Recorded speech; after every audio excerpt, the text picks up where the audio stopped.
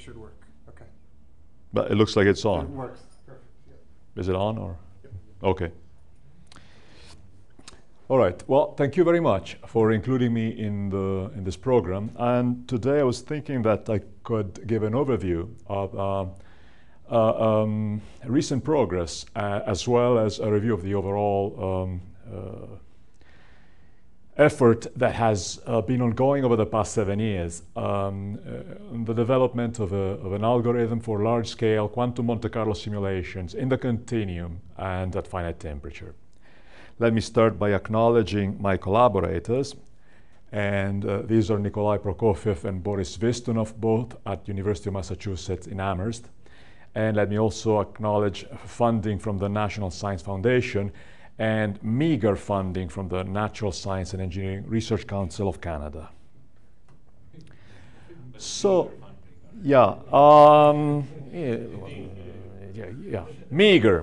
It was very meager. You're too close to the border. Right, that's right. Somebody will hear you from the Alberta government, you know. That's right. I may have to seek political asylum. That's right. Yeah. I'll be a refugee soon. So now let's start with path integral Monte Carlo, with which you're all familiar. It's certainly a powerful approach to Monte Carlo simulations of many body systems. In its canonical implementation, you find it described in David Sepperly's Review of Modern Physics article dating back to 1995. So why is it a good choice for simulations of a class of many body systems? So first of all, it's accurate. And it has the quality that it does not call for any adjustable parameter. All you need for input is just a microscopic Hamiltonian. It is unbiased. That might be an advantage over ground state methods, although the comparison with ground state methods is tricky and it has to be done properly. By unbiased, I mean that there is no a priori assumption needed. You don't need a trial wave function or a trial density matrix most of the time.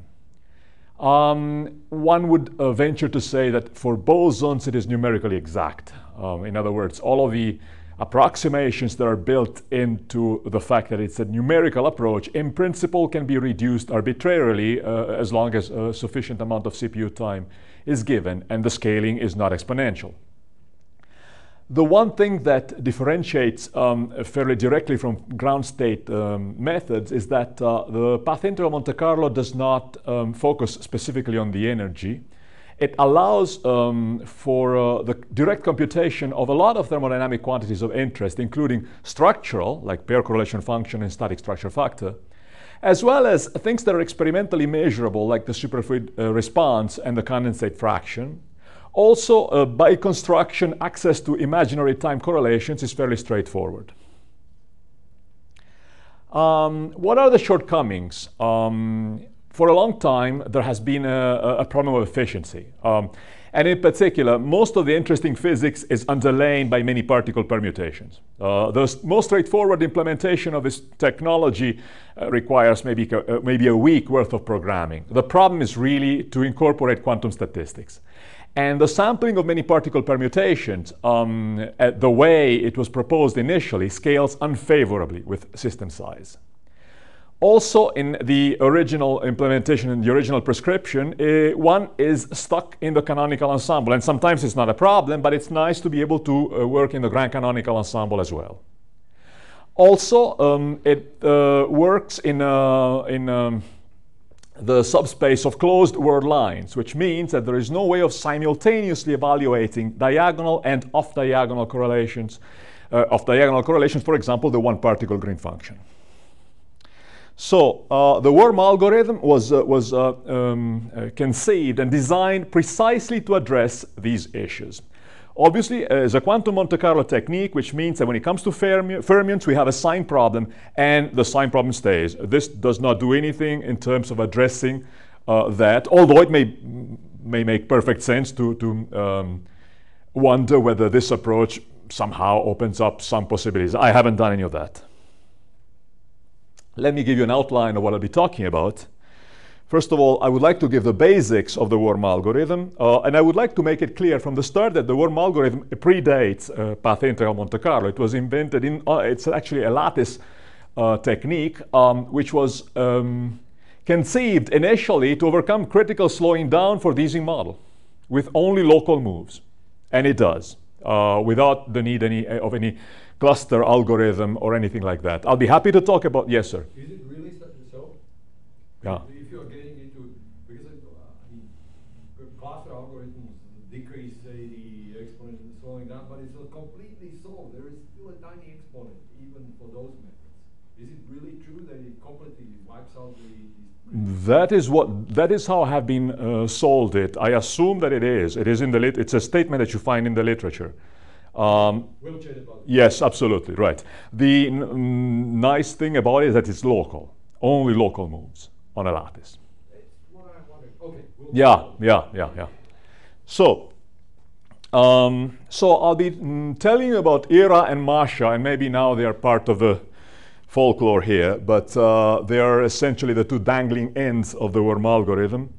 And then I'll be discussing a bit the Monte Carlo sampling moves in some details, and I will talk about classical, canonical and grand canonical implementations.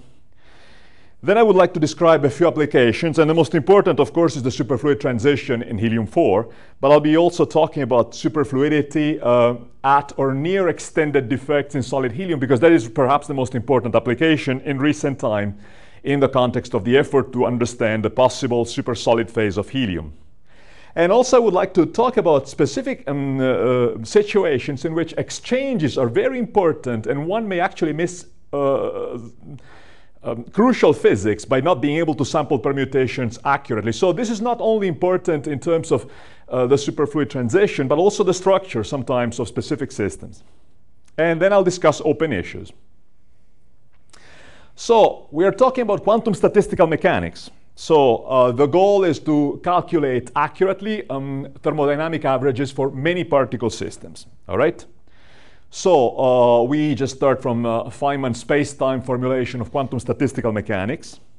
And for example, you can find it illustrated fairly directly in this reference. And so the idea is calculating thermal averages. And let's fix already the units. We are at finite temperature, and T is equal to 1 over beta.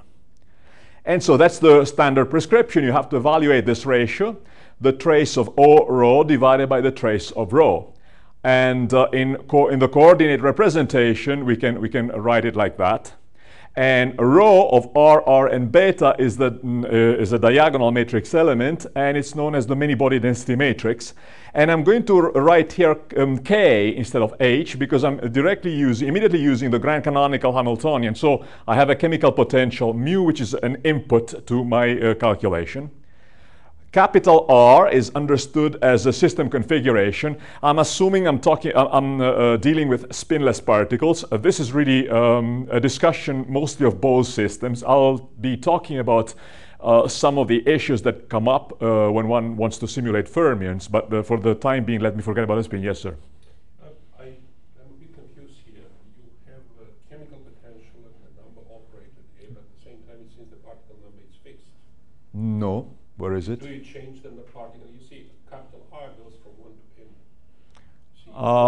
n. Right, but n is variable. So you change the particle number during the simulation, you go. Yeah. Okay, so I didn't explain that. Right. So yeah, we're in the grand canonical ensemble. You miss some sum. Where is Why it? don't you use second quantization then? You see, why do you use coordinate representation? Why do I have to use second quantization? Because that's appropriate for grand canonical, I think. You see, that's I think it's also, it's it's perfectly equivalent. It's perfectly equivalent. So, and z is the grand partition function, and so I have to summon the number of particles. Yes, you're right. Yeah, absolutely. Yes, yeah, absolutely. Yeah, here is. Yeah. In Z day, you should have a sum over n. Yeah, that's what I just said. Yeah, I forgot that. The DR as a sum. Yeah. So the problem with one wants to do path integrals is that, of course, we have that object, the many-body density matrix, and the many-body density matrix is unknown for any non-trivial system. So one has to obtain it through path integration following Feynman's recipe. So this becomes the integral over all possible paths. I suppose here we are in a sector of fixed n, integrating over all possible paths, and each path is weighted by that object. So we have imaginary time UH bar, and the Boltzmann constant is set to 1. And we are integrating over all possible continuous beta periodic many particle paths. And the action is given by the integral from 0 to beta h bar of this object, which is the Euclidean action.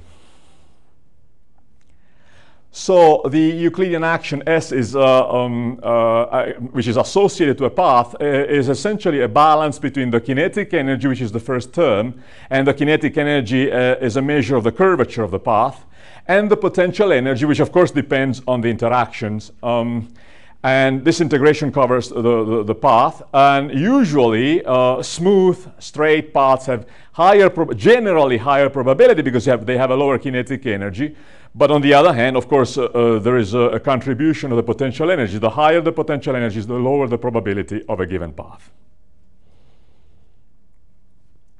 Now, a crucial ingredient here consists of the incorporation of quantum statistics. And, you know, for example, let's look at this situation. Let's say we have a system of 4 particles moving in 1 dimension with periodic boundary conditions. And these are the so-called whirl lines, the paths associated to each particle. And you see that the initial and final positions are the same, but particles have traded place. And of course, in 1 dimension, this can only happen through the periodic boundary conditions, whereas in 2 and 3 dimensions, it is possible to have exchanges without invoking the boundary conditions. So why do we need that? Well, because it's a crucial ingredient of the physics of ensembles of yeah? Say that again. But the lines can cross. You said that the exchange can happen only to the boundary conditions. Right. So they can cross. It's true that for free particles they can. In general, you're quite right. So let me correct it. We are assuming that we have hardcore potentials, which prevent exchange of that kind. So a crucial ingredient of the physics of ensembles of indistinguishable particles is the ability of sample permutations, which underlie phenomena such as Bose-Einstein condensation and superfluidity. Now, I would like to say that oftentimes one ends up ascribing physical content to these paths, which is something tempting, but it is dangerous because these are not actual real-time paths. But it's a lot of questions that have been asked at talks have to do with that. The basic Monte Carlo strategy consists of the following. One generates paths and sample many particle paths. Each path is R of u through a configuration space based on a probability distribution which is proportional to the exponential of minus the action divided by h bar. And one does that using the Metropolis algorithm, which is a very well-known prescription of numerical physics. And once one has a large set of paths, one can evaluate thermal expectation values as a statistical average of quantities of interest computed along the path. So that is basic standard Monte Carlo. It's the same as classical Monte Carlo, except that instead of having individual positions for particles, one has paths. Now, one important difference between lattice and continuum is that in the continuum, one does not have the problem of time discretization. One can formulate the algorithm so that there is going to be no time step error. In the continuum, there is no such luxury, and so one has to discretize the action integral. And therefore, in the continuum, at least for the time being, we have inevitably a time step error. In practice, this doesn't prove to be a terrible problem, but it is there. By discretization, we mean that the generic path consists of sets of positions of all the particles in the system at different imaginary times. And the requirement of beta periodicity is implemented by assuming that the final position be the same as the initial position, except for a possible relabeling of particles. That is a permutation. So here, the imaginary time beta, the full imaginary time beta, is divided in m slices, and tau is the so-called time step. One has to approximate the action integral, and the simplest approximation is this one, and there are better approximations, but we don't need to get into that for the purpose of this discussion. I'll be happy to talk about this in the discussion session. This is the simplest possible discretization of the integral. Now, if there is no interaction, of course, the discretization becomes exact, but at that point you don't need it. In the presence of interaction, this would be accurate to order tau cubed. So the idea is that at this point we have all that we need, and we can sample paths, discrete paths through imaginary time from a probability density proportional to e to the minus s over s of r of u. And this can be written in this way. We have a product of free particle density matrices, each one for every particle, and each one between two adjacent time slices. And this is the free particle propagator. And then we have a product of potential energies evaluated along the path. And the potential energy, of course, involves a term having to do with the number of particles. Now, in the simplest version, U is just the total potential energy. If you use fancier approximations for the short time or propagator, then this could depend on tau explicitly. Like, for example, in the pair product approximation of Seppelin-Pollock. Now, in conventional path integral Monte Carlo, and here I'm going to use a cartoon, what you do is the following. You sample paths by having elementary moves that modify portions of the path. Like, for example, you could chop off between these 2 points and regrow an additional path, a portion of path, and accept or reject according to the usual metropolis test. Now, the idea is the following. How do I get paths like this one, for example? And the only way is to chop off 2 portions that are parallel and attempt a reconnection like shown here. Now, this is the simplest case. In general, there is an important issue that in the presence of repulsive hardcore potentials, and this seems to be the case of interest most of the time, like helium-4 hard spheres, this is where you have phenomena like superfluidity. Any technique to sample permutations in this way is bound to become inefficient, that is, to face a high likelihood of rejection, because there are hardcore. The potentials have hardcore, and it is very difficult to sample a path where no 2 particles will close to each other. Yes? Maybe I'm jumping ahead. Is it possible actually to do sampling in such a way that you would avoid those regions where the 2 particles would overlap? Well, yeah, you can try tricks like that, and David has tried that for 20 years. The problem is that most of the time, since you're trying to sample in an unbiased way, you end up constructing paths that have this problem. Typically, what you do is the following. You have your initial configuration. You start from 1 particle, and you sample a possible reconnection of with other particles, and then you have to find a permutation mate for the other particle and continue until you close the cycle. You only have that much control because you don't want to bias your calculation. And so the likelihood of hitting a hard wall is very high.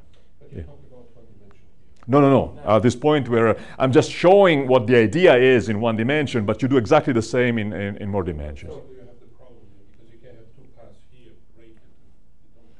It is certainly possible to have a permutation that does not involve 2 hard cores hitting each other.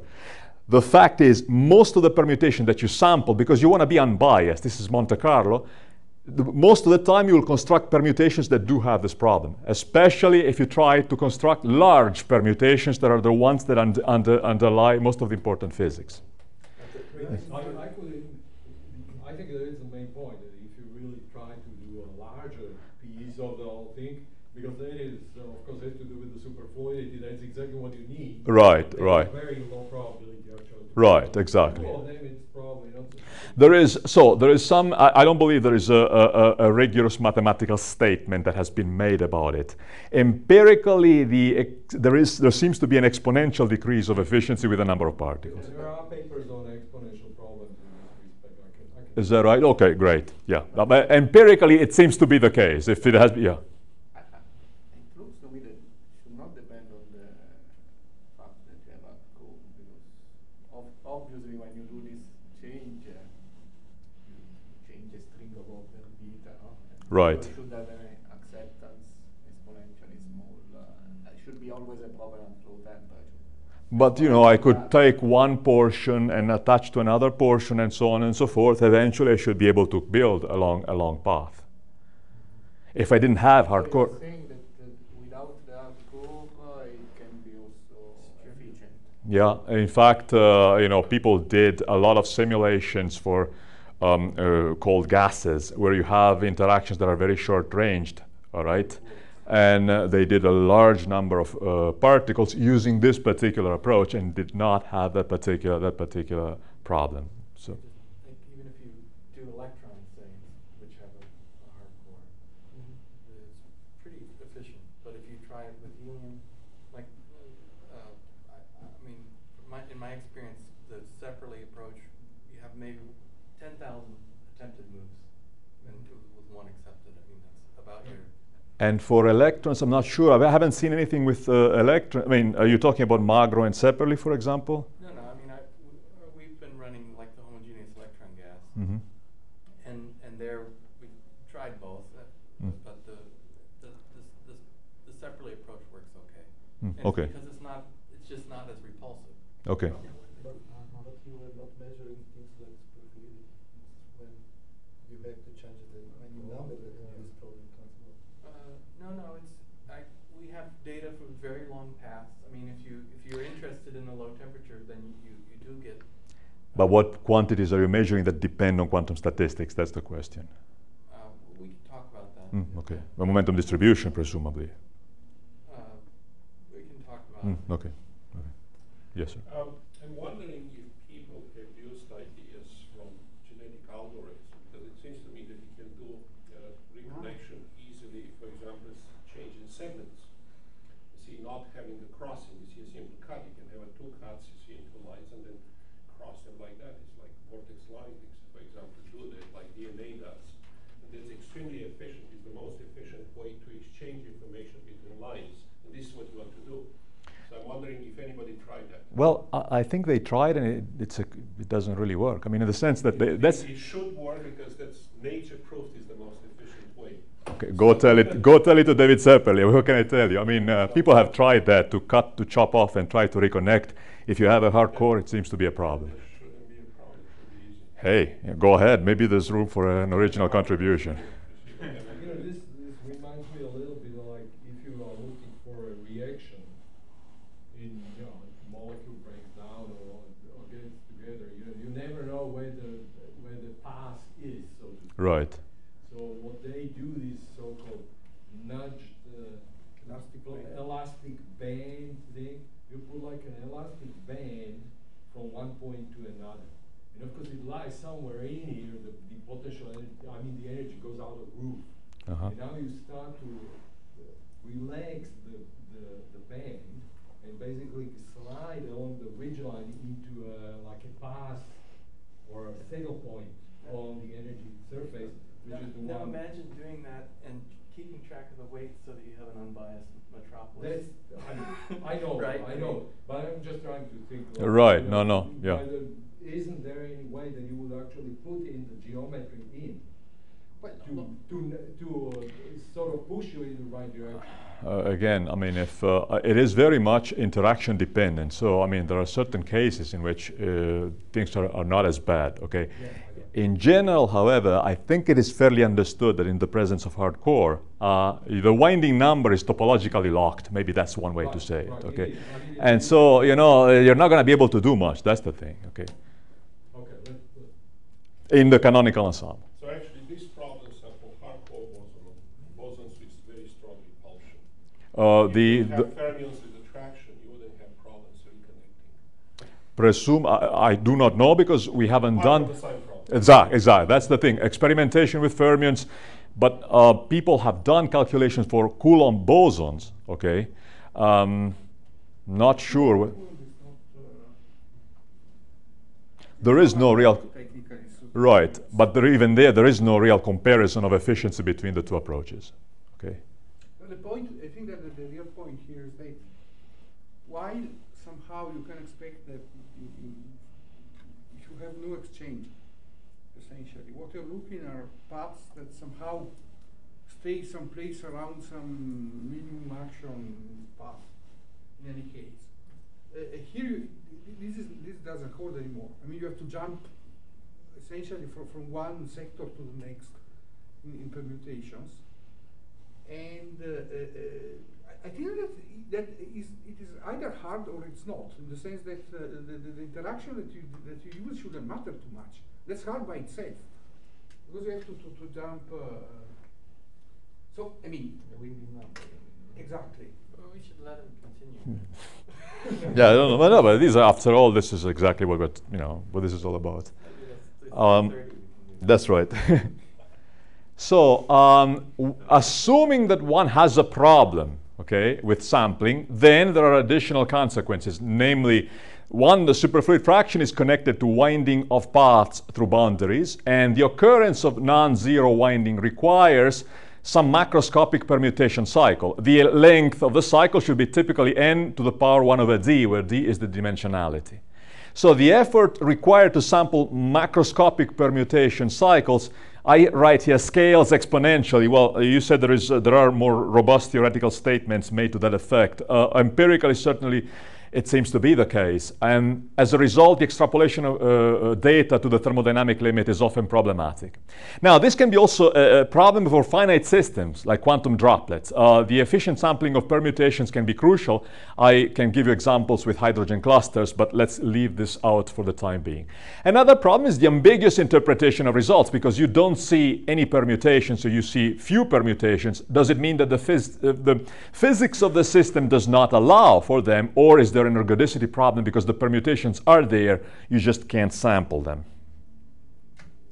So this is the approach taken in this situation. The worm algorithm has the same data structure except for one difference, one important difference, and that is the presence of one open word line with two dangling ends. And the two dangling ends are, for historical reasons, named Ira and Masha. So if you wish, we generalize configuration space, going from the configuration space of the partition function, which only has closed lines, to that of the single particle Matsubara green function, which, if you wish, is defined like that. And these are the usual field operators. So we have one open word line. And we have two dangling ends, all right? And this allows to identify two fundamental sectors. One is when the two dangling ends reconnect. At that point, you are in the sector of the partition function z.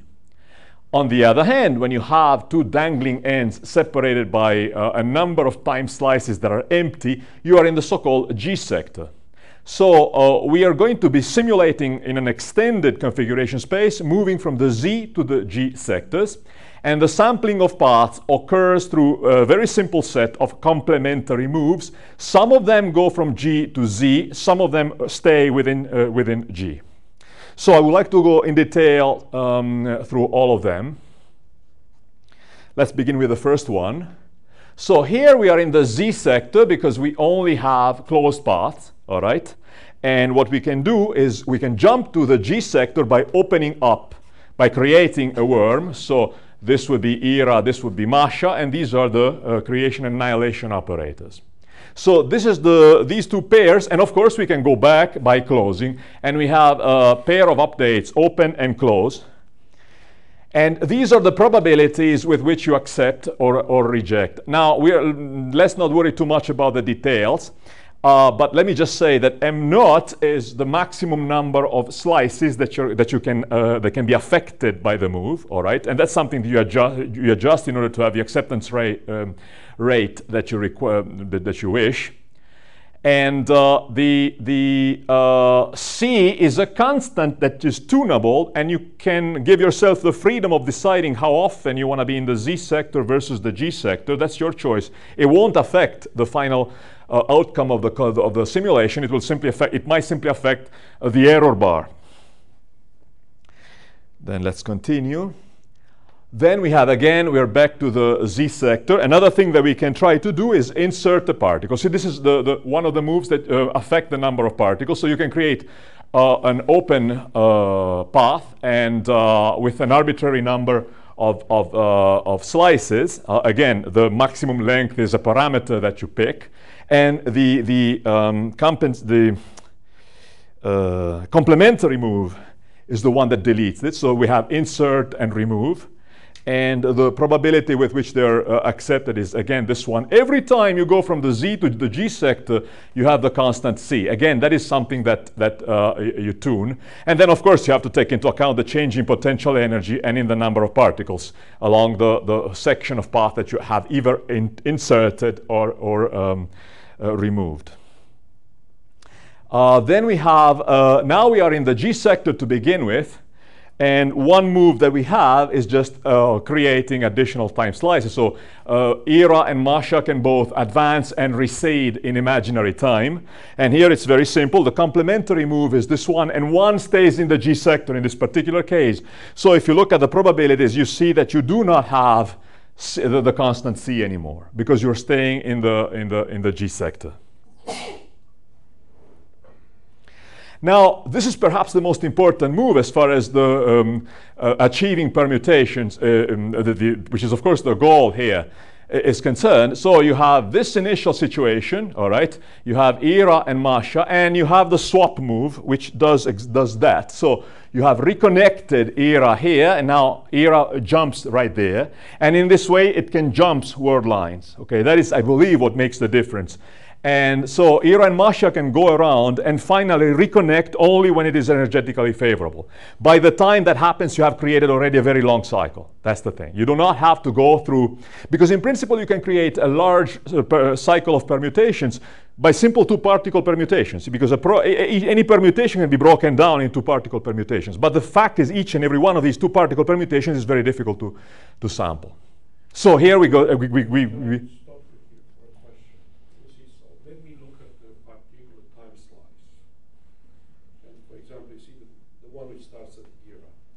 Mm-hmm. You see, I can take the two lines.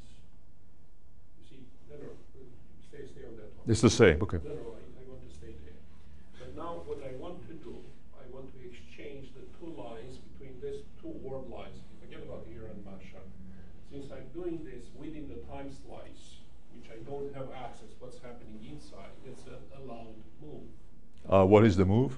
You see, I simply those two paths. I cross them. So this one and this one. Yeah, I cross them within a time slice. Yeah, so it's an allowed move. Yeah, why wouldn't do that?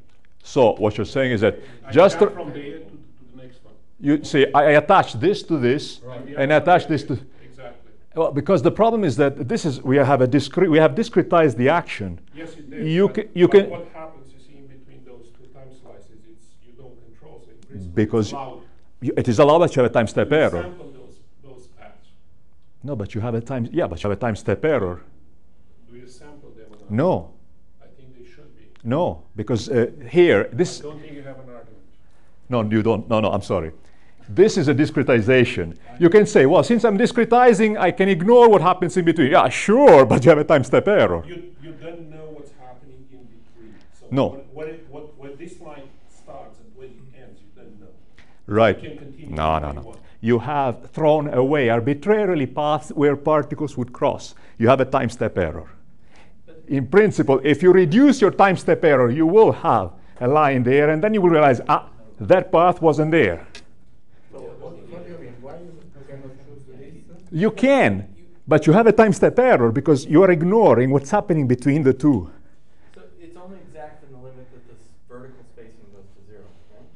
And in that limit, that move has 0 probability because the kinetic part of the Yeah, but action is there's a large. Because the weight is too Yeah, large. so The the weight point is is, too large. in this scale, you have to The assume change of the weight is huge. That's right. So Yeah, in this scale, I mean, have to you assume don't that see the crossing because it's a time step error. No, you see, what you're saying is No, true, what but you are saying as is the that time it's not flight, it's allowed. infinitely Because small. you have a very You can allow if you want So to. it's a question of in practice, the kinetic energy difference for any move that you might try like that is huge. And so the probability of accepting that Right. relative to other moves is essentially zero. I don't agree. Yeah, but anyway. this is actually it. If you want to do an arbitrary exchange between arbitrary two paths. You can, because you're ignoring the potential energy in between. That's the thing. Yeah. Such a giant You do energy this barrier. between an open line and a closed line. No. And then it's allowed. You jump from one to another. Because there is no potential energy in that case. I am missing the particle, which is why I do not bring two particles close together. Yeah. That's the key point. That if you create, if you go from the side and there is no particle, you eliminate one. particle Exactly, from yeah. the thing, and So then you the wait for acceptance- yeah. It's all about the acceptance. You are being killed here by the acceptance. You simply theoretically it's possible, but the probability is 10 to the minus. No, 20. you could, in principle, say, okay, I am going to reconnect this to this one and this to this one. You can. There is no potential energy in between because I have discretized. Right. But the discretization is an approximation. The moment. Yeah, in general, you could insert half of the time slice, and you will see that the energy will go up. Yeah, exactly, right. Yeah. That's the key point. If you insert half of a time slice and you check the energies for the exchange, it will go out of the room. And probably you will. Yeah, eventually you will have to think of, you will have to deal with what's happening between the two. Right. Yeah. Hey, you just slice the tau one half and look at the energy. Yeah, what they yeah, will be doing. yeah, It's yeah. obvious that the move is out. Yeah. Sorry, this argument is correct in one dimension. Once you're in 2 or 3 dimensions, they can reconnect like this easily. Right, but the problem is that the time step becomes smaller, then the kinetic energy that you have to pay becomes large. No, because you see, you have the extra dimension, you can go around all the time. So you No, can do that. no, it's not true. Okay, well, this is self-complementary, and the acceptance probability at this point is the same, and the Zi and Zl are a probability table of possible swaps. Here too, you have to create a table because you have to decide to which word lines you will reconnect. So let's make a few remarks here. The configurations with open word lines will contribute to the Matsubara green function. So in principle, you will have one line. If you have only one open line, you're calculating the one particle Matsubara green function. You can have several open lines. For two, you can calculate the two particle green function. You cannot have too many because at that point, the likelihood of reclosing everything becomes it's a power law, but it can become significant. Not sure why you would go after 3 or 4 particle, but you might. Now, all the non-trivial topological path updates occur in the G sector, not in the Z sector. And now the swap moves enjoy still high acceptance, even with hardcore potential, precisely because since you don't have particles in that portion of the word line, you're not going to hit hardcores. And when finally Ira and Masha will reconnect, and will do that only when it is favorable, you will obtain a Z-sector configuration. And most of the observable computed, which are usually diagonal, we will be computed in the Z-sector. And large permutation cycles will automatically occur. So now one common misconception is that one has to be sitting there and wait for Ira and Masha to reconnect. Now on lattice it's like that, all right? But in the continuum, no, you have to have a move, and it is the move of closure. So you don't have to wait for them to come together. You sample the reconnection. So the number of particles will fluctuate, all right? Now, a canonical implementation is also possible. It's simple. You just you can force your system to move between n-1 and n. So you only have one open line, and you do not change the number of particles. Now, is it possible for Ira and Masha to get stuck away from each other? Well, so in the presence of, first of all, the statistics of spatial distances is given by the one-body density matrix, all right? So in a non-Bose-Einstein condensate, this decays exponentially, which means that it will never go very far away. all right? On the other hand, in a Bose condensate, they will be able to go very far away by definition, all right?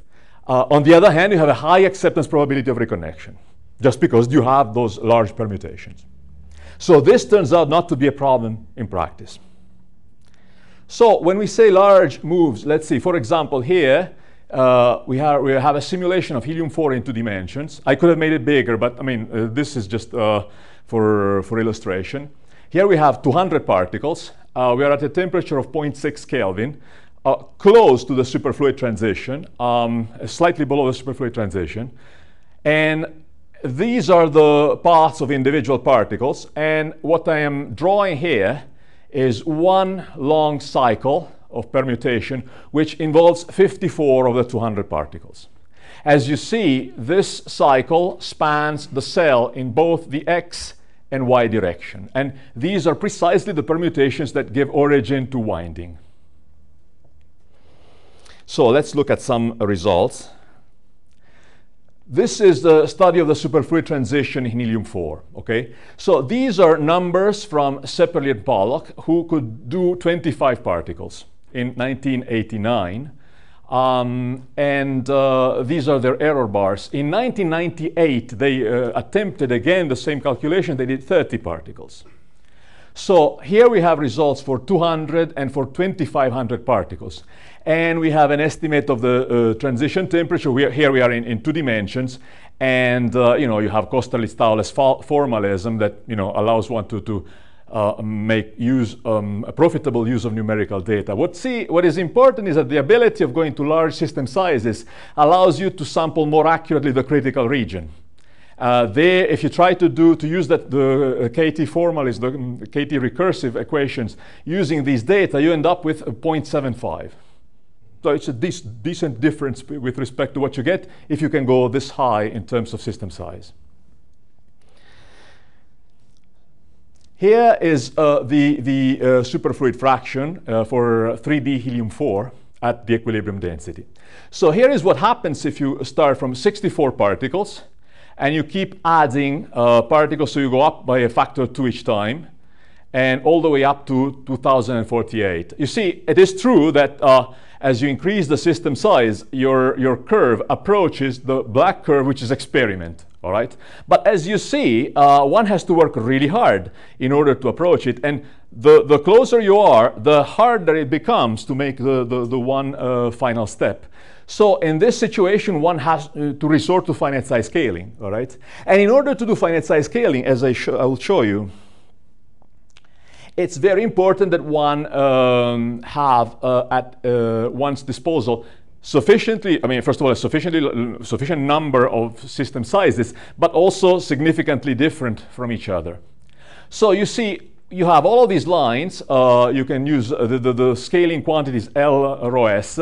Now, all of these lines actually do not have to cross at the same point because there are corrections to scaling. What would happen is that if you take, for example, 64 and 128, they cross right here.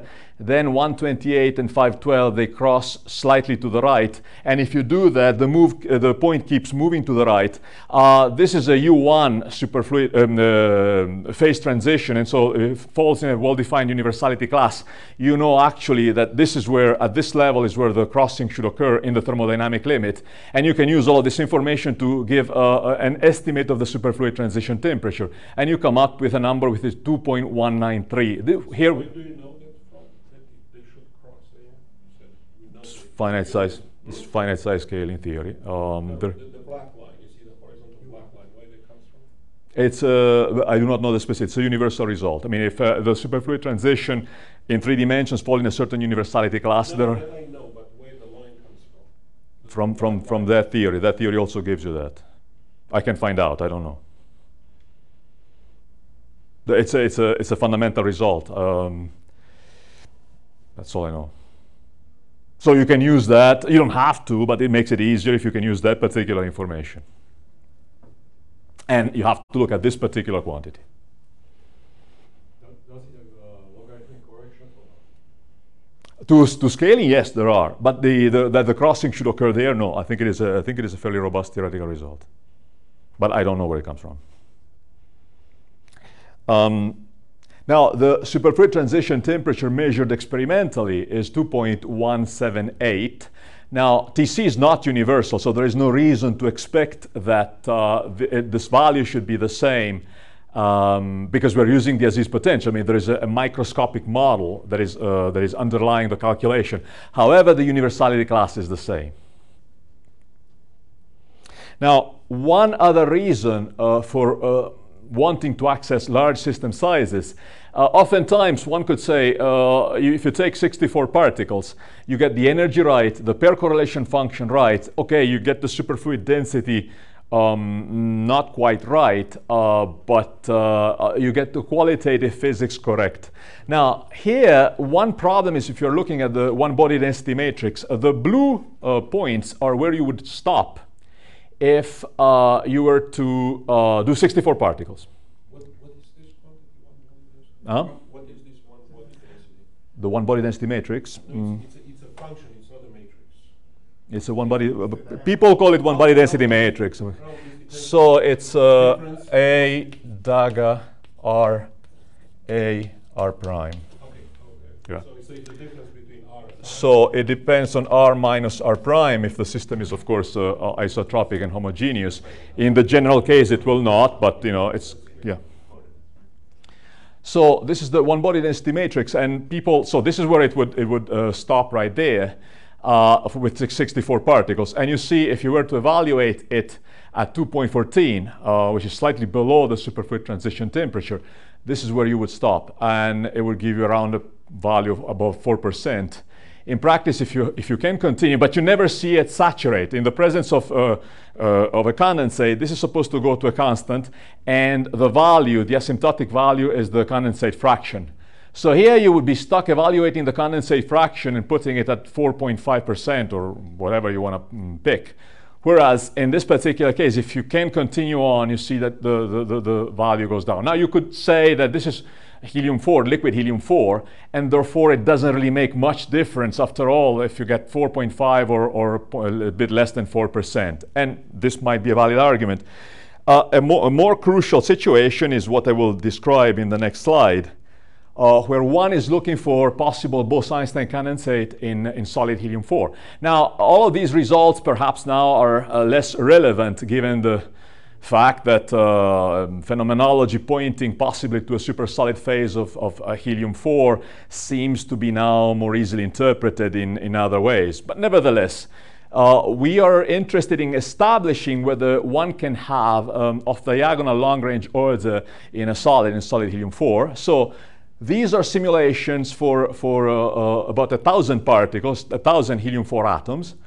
800. And we are looking at the one-body density matrix at a temperature of 0.2 Kelvin. And in this situation, you have a zero value of the superfluid density. And concurrently, we see that at two different densities, this one is much above the melting line. This is slightly above. You see that in both cases, there is a clear exponential decay of the one-body density matrix, and that gives a sense of absence of off-diagonal long-range order. This is actually a result, which is the fact that there is an exponential decay is independent of pressure, even though the decay is different at higher pressure. But, and it's consistent with the absence of superfluidity and the fact that both the one-body density matrix and the superfluid density are associated to long permutation cycles.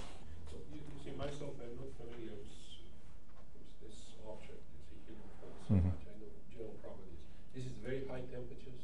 No, it's 0.2. No, not temperature, pressures. So this one is, I think it is about 30 bars. Say that again. Like 24 atmospheres and up. That's right. So this one is approximately 30 bars, I think. And this is, I think, is 155. Okay. Yeah, but that wasn't clear. You see, you put only the temperature, you put the pressure. Right, right.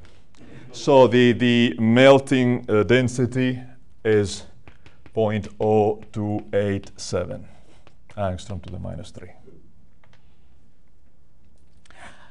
All right.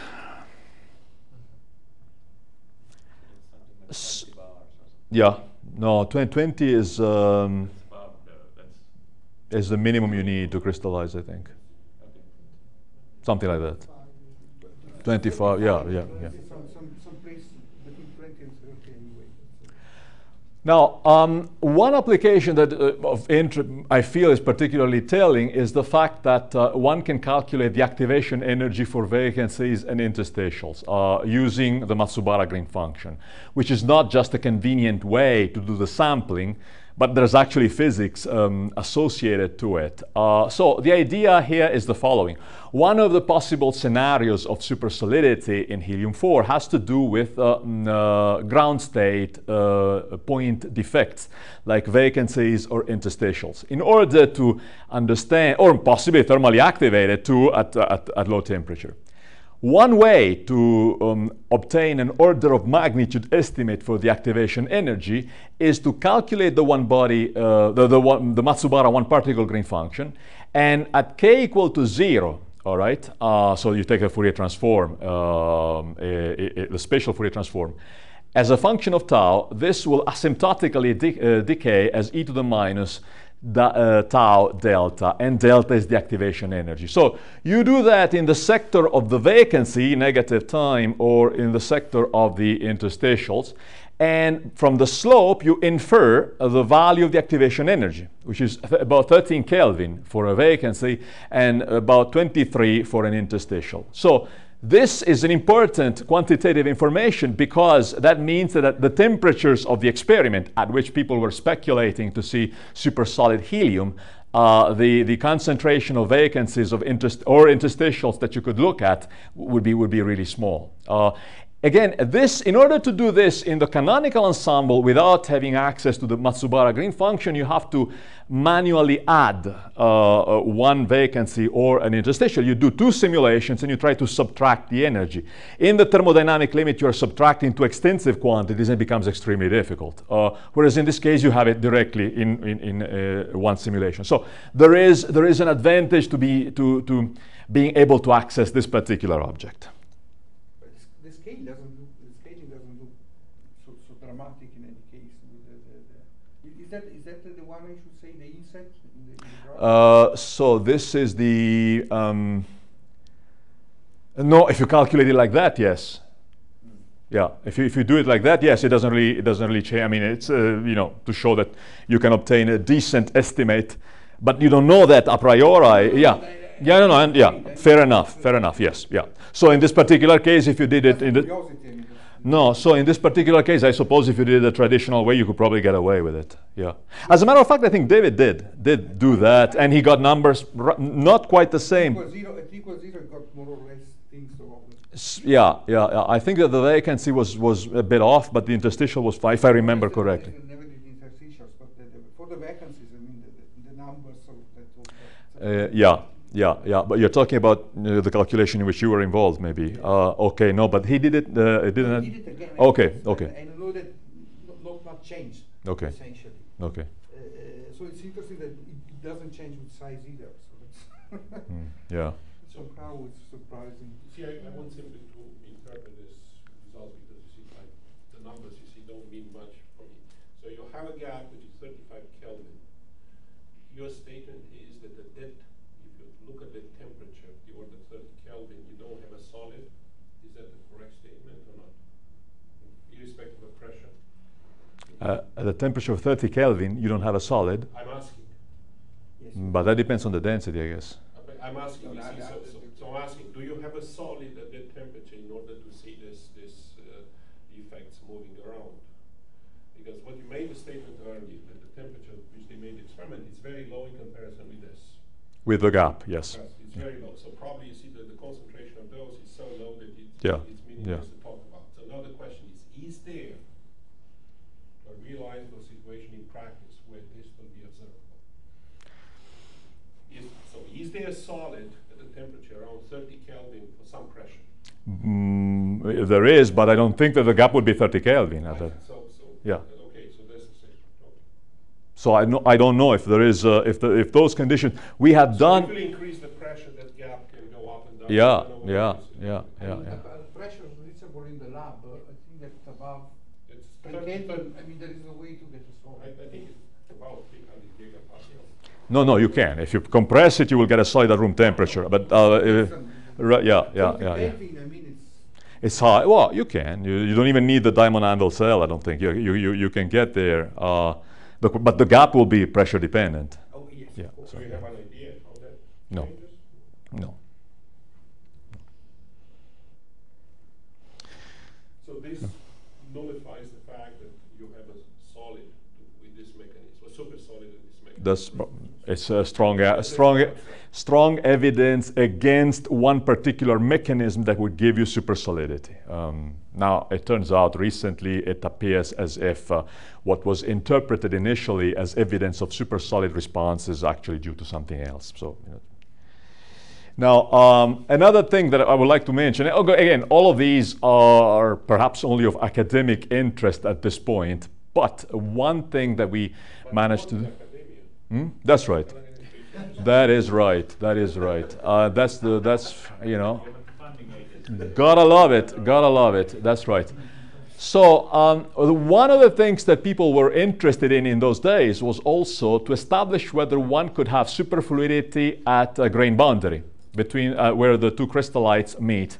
Now, in order to do that, you need large systems because you have to have a bona fide representation of the grain boundary.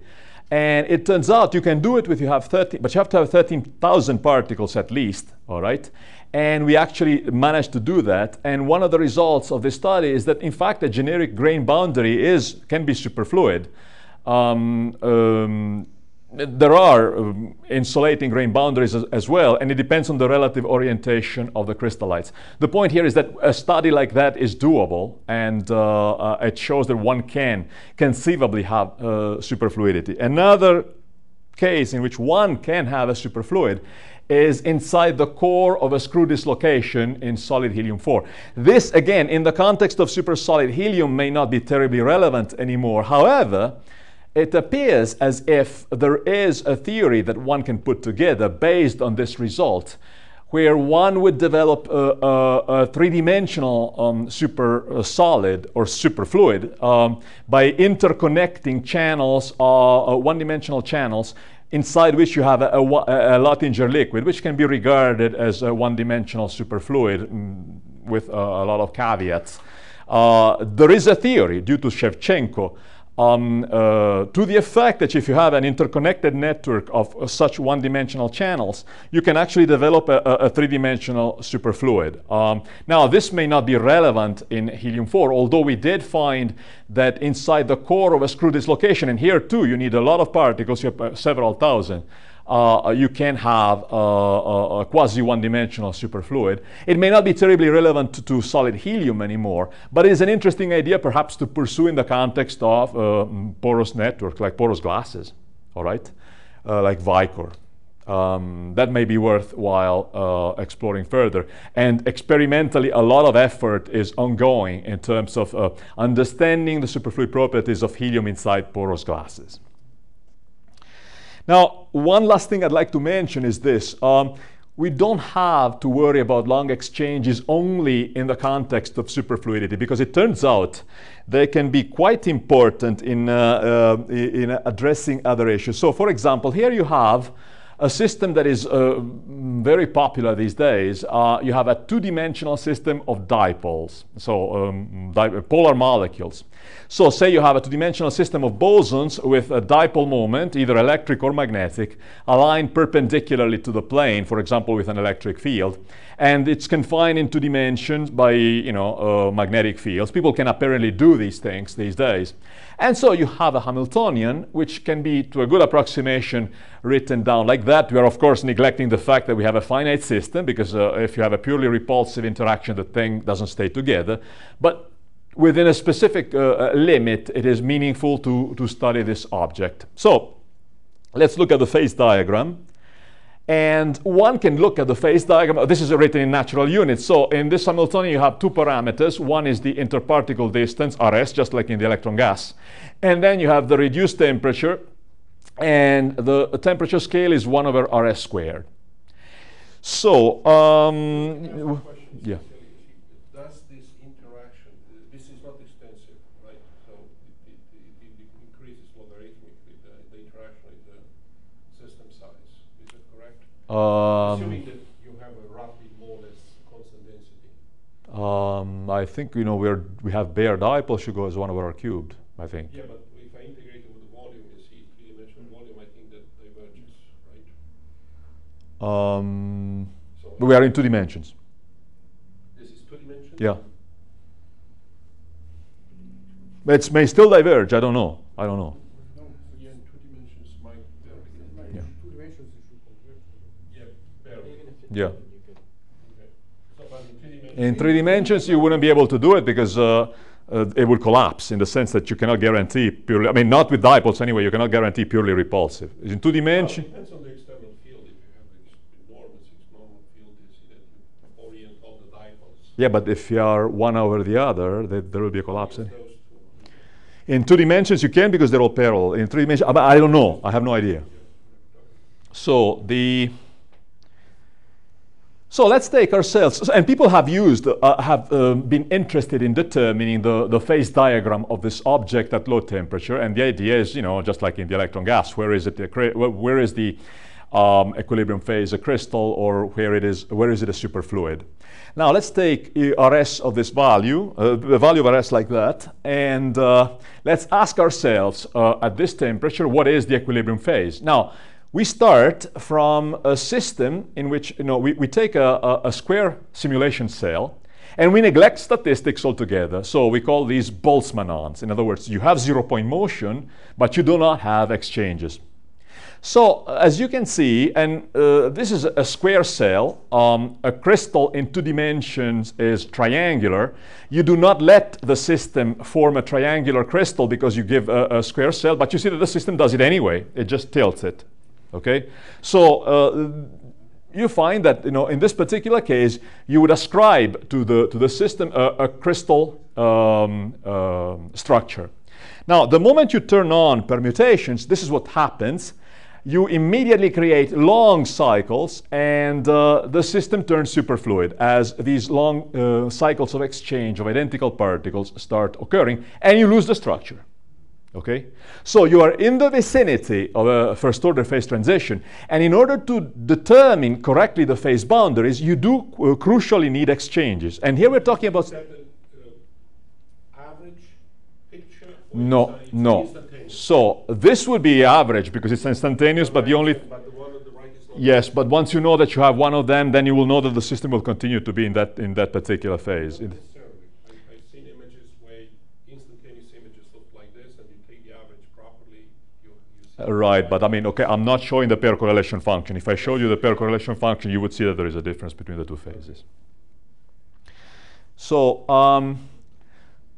So in this particular situation, the system, in this case, the system can lower its energy by forming a quasi-Bose-Einstein condensate and by losing solid order. Now, you may think that this is a peculiar system, but actually the same is true if you look at helium-4. So we have a computer experiment here, the same identical computer experiment for helium-4. Let's just take the standard microscopic model based on the Aziz pair potential, the same that I have used in all the previous calculations. So let's go to 0.5 Kelvin, and let's put ourselves at a temperature of the density of 0.0248 angstrom. And here we are well into the superfluid phase. We are not at equilibrium. We are slightly pressurized, but we're still in the superfluid phase. The pressure is approximately 15 bars here. So we do the simulation, and we neglect exchanges, and this is what Nikolai called volume. Not sure how, well, anyway.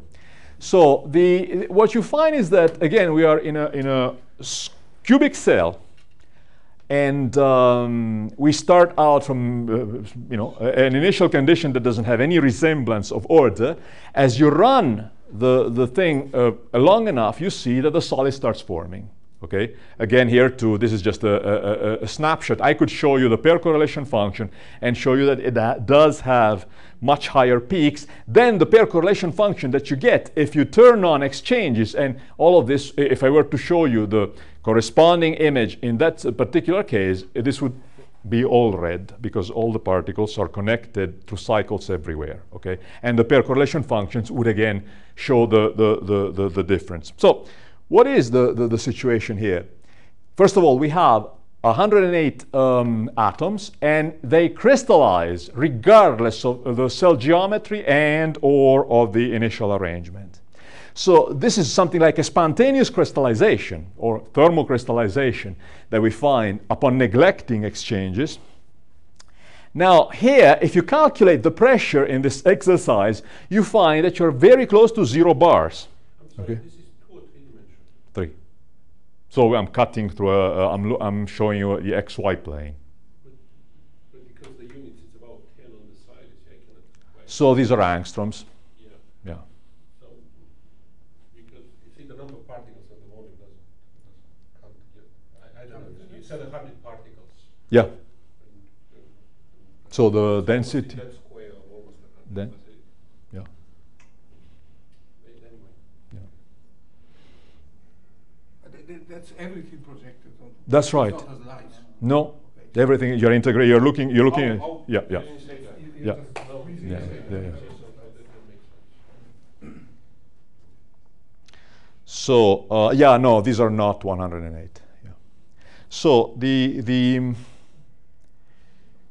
the simulations actually strongly suggest that helium-4 itself would be a crystal at this temperature if atoms were indeed distinguishable. All right. So in the case of helium-4 as well, the phase diagram is strongly influenced by both statistics. All right. And not just at the liquid-solid phase boundary, where you would expect, but also far away from it, because here we are very far away. The melting density, the freezing density is 0.0267, all right? So we're far away.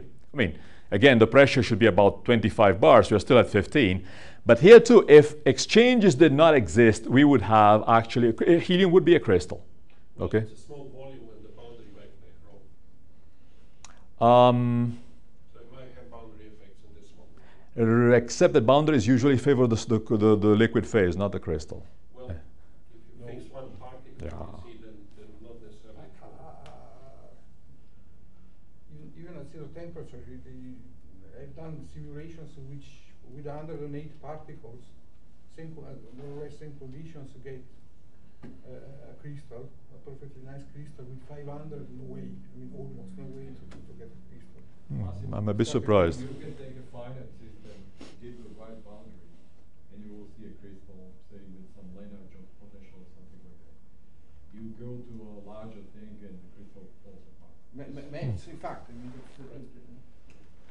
Okay, all right. Well, we tried this with, it's hard to go to very large system sizes here. With helium that really, wants to be a fluid, again, if I were to turn exchanges on, all right, this would be a liquid right away. Okay, I mean, in this particular case, I doubt if this is a boundary effect. If it is a boundary effect, nevertheless, and the pressure is close to 0. In any case, it does suggest that the line would be moved significantly to the left. Okay. How do you So- distinguish between solid and liquid? What's your criteria? Pair correlation function, static structure factor. Yeah. which here it's a little hard because. But there could be finite size effect on that too. I'm asking your age. Yeah, but if there are finite size effects, there are going to be finite size effects on that too, on that one too.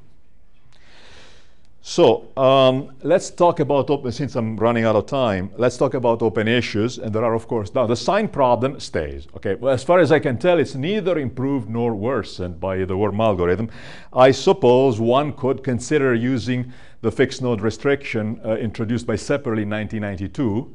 In principle, it is also applicable to the worm algorithm. I suppose there might be problems to solve. You have to implement, if you want to be in the grand canonical ensemble, I guess you have to take into account the fact that you have the two dangling ends. That I believe can be incorporated in the formal. I'm not sure how easily, but I don't see any reason why it shouldn't be. In the canonical ensemble, you have a bit more freedom because you don't really care about the additional configurations that you're creating with the two dangling ends are physical or not. As long as there are well-defined rules to move from your extended space back into the physical space, there is not a problem. So you might even be able to relax the constraint in the G sector. But I don't know. I haven't explored that. Now, is there any way to avoid the time step error? There are appears to be no way. I mean, until now, we haven't been able to come up with a way to get rid of this discretization error in the continuum. It comes from the fact that you do not have the same expansion for the kinetic energy that you have on a lattice. Now, this certainly can run into problem with whenever multi-particle updates are needed. So close to first-order phase transitions, I can certainly think of situations in which you might need, cluster updates. I haven't run into one of them yet, but certainly this is one situation in which this algorithm presumably would run into issues. Now, the accessing dynamical information is simple, relatively simple in terms of computing imaginary time correlations, because you have everything already right there, and it's just a matter of accumulating averages. Naturally, we still have the problem that we are in imaginary time, and we are facing the same difficulty as everybody else is, namely, go from imaginary time back to the physical frequency domain. So this algorithm doesn't do anything in terms of addressing that particular issue. If you're interested in the main reference, this is the paper, and at this point I can just thank you for your attention.